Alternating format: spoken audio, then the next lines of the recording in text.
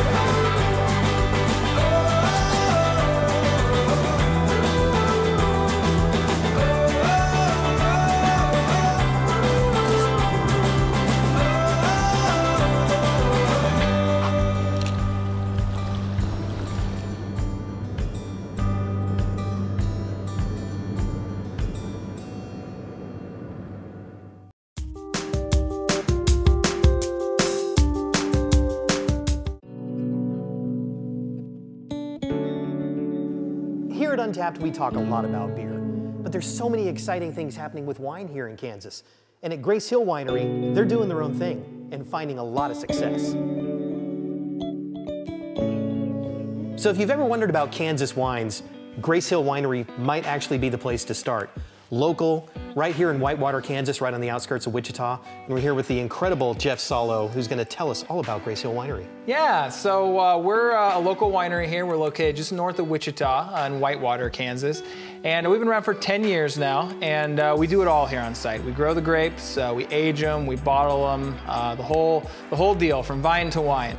So we're growing a lot of local things, a lot of grapes will actually grow here in Kansas, and so we think it really gives you a nice sort of reflection of sort of like a little mini piece of culture almost when you come out to our winery here. Yeah. So we make about 15 different wines here, all sorts of different styles, so there's always something, you know, for people to find, and it can be kind of a really fun way to sort of interact with our locality here, kind of get an expression of what we can do. So you can come out to the winery, we do tastings 5 days a week, and yeah, kind of hang out here in our tasting room, try all the different wines, and kind of learn what we're all about here. Well, and you had alluded earlier to the fact that family vacations, your dad, it was always about traveling somewhere, and you guys got dragged to a bunch of different wineries, but now you have that here. So kind of a family thing as well. It's always been in your blood, for, you know, lack of a better term. Yeah, exactly. Yeah, and so yeah, when we went on vacation as a kid, you know, most people are going to beaches and the mountains or something.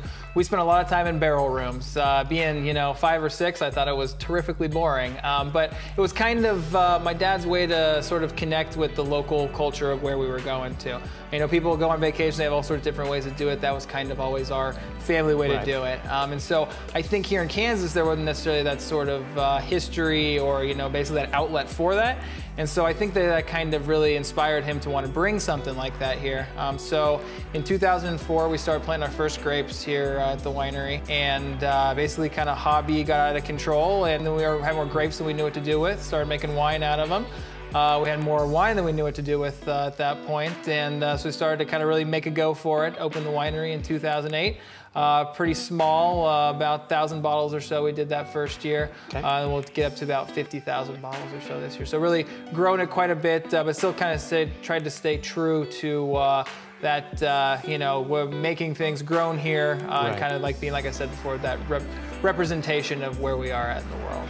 And it's not always about pushing the envelope like we talked about before, but it's more like exploration. So with the wines that you guys have here, you said the Chamberson is actually one it's a nice identity wine for you guys. So tell me a bit about that. Absolutely. So the Chamberson going to be the state grape of Kansas here as of 2019 as far as red wines go.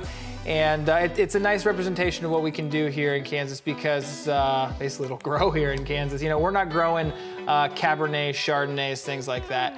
Here we're growing stuff that will put up with our cold winters as well as our really hot summers. So it's a nice way of kind of showing what we can grow here, and we can do. It's a really versatile grape as well. We make it, it's in probably 10 different wines that we have. We make it in a dry style, which is what you're drinking here. This is our juvenile Chamberson. So we have our Cellar Series, which is kind of our Our premium wines we do in really small batches. So those are juvenile because these are from some of our younger plants. These planted 2014, 2015. So these are some of the first grapes actually that have come off of these vines. Okay. We have another one of our cellars. So is our old vine Chamberson. So those would be more of our older vines. So 07, 08, we planted those vines. And so you get to kind of taste the difference. You know, if you come to our tasting room here, you can taste the juvenile versus the old vine. Same grapes, picked the same day, just from different parts of the vineyard, from different aged vines. So you really kind of taste the representation between, you know, your different types of wines there. And that's what I think is really interesting because, you know, wine can seem kind of mysterious to a lot of people. And here I get the idea that it's like, hey, learn as much as you want. You know, we're going to show you, you know, what some different styles are. And it's not always that pathway you're on as far as where your taste buds are going, and people like different things or whatever, but I get the idea that your wines are very accessible, you know, to the established wine connoisseur, to someone who's just kind of getting in, you know, to trying different wines. Exactly, and that's kind of what we're going for here, you know, because like I was saying, there's not a ton of wineries in Kansas. It's not necessarily something that's, you know, on the top of people's minds when they think about Kansas, for sure. So what we want to do is we want to be able, we want you to learn as much or as little about the wines as you want. You know, if you want to come out here and you want to, you know, see how we do, how we grow the grapes, how we make all the wine, the different nuances we have between all those different wines. You can certainly do that. If you want to come out here and just, you know, try a bunch of different wines and hang out on the patio and do your thing that way, we're happy to, you know, help you out with that too. It just kind of bring in something fun and local and different to our place in the world here. Well, and that's perfect. So let's go chat with Mike, head winemaker here at Gracehill, and learn a little bit more.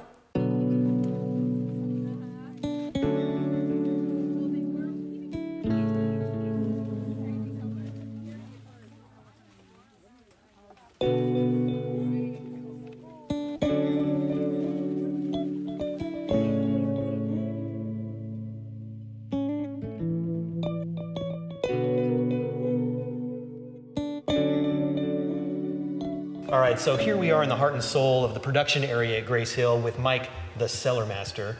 And Mike, I'm seeing these barrels back here and I'm thinking, you guys are having some fun coming up with some new things here. Oh yeah, we are. So this year especially, we ordered a lot of different barrels. So we're experimenting with some Eastern European oak this year, and then 2 types of hybrid barrels actually. So some have French oak heads with American oak staves, and then others have every other stave is French oak and American oak. So really trying to give us some of that, you know, Midwest feel with a little, you know, California nuance maybe.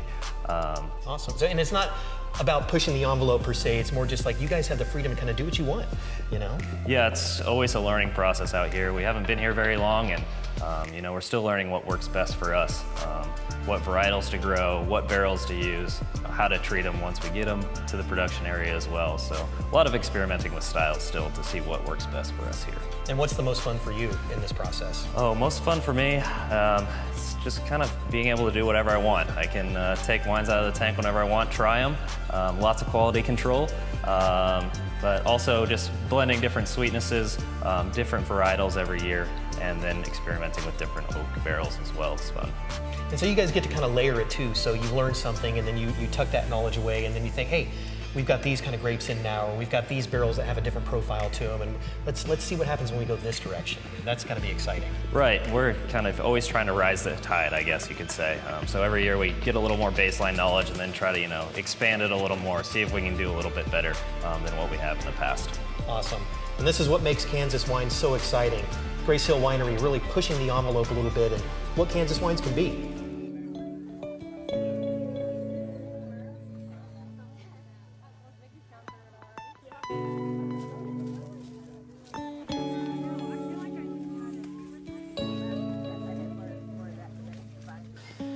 If you want to see how amazing Kansas wines can be, come on out to Gracehill Winery and see Jeff and Mike and the gang and have a taste for yourself.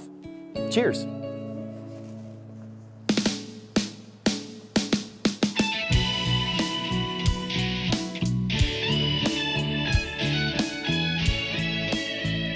And do this and say, I'm Mike, the cellar master. I'm Mike, the cellar master. Are you rolling?